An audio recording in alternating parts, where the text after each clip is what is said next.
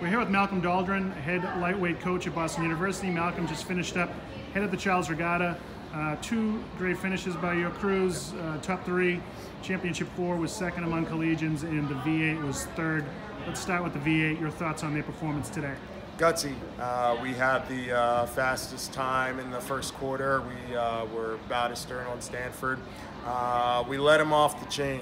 So it was, it's a long race. 5K is a long race, especially in strong wind. Everyone's in the wind. Everyone has to deal with the conditions.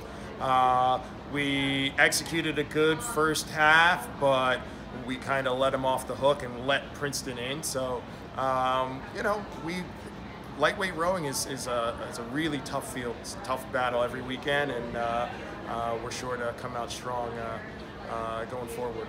What is next? You got the intersession coming up. What do you guys got going on? We've got a few more weeks until the foot of the Charles, which will be our final home race, and then we'll go into intersession and we'll keep training for the spring. Great, thanks, Malcolm. Thank you.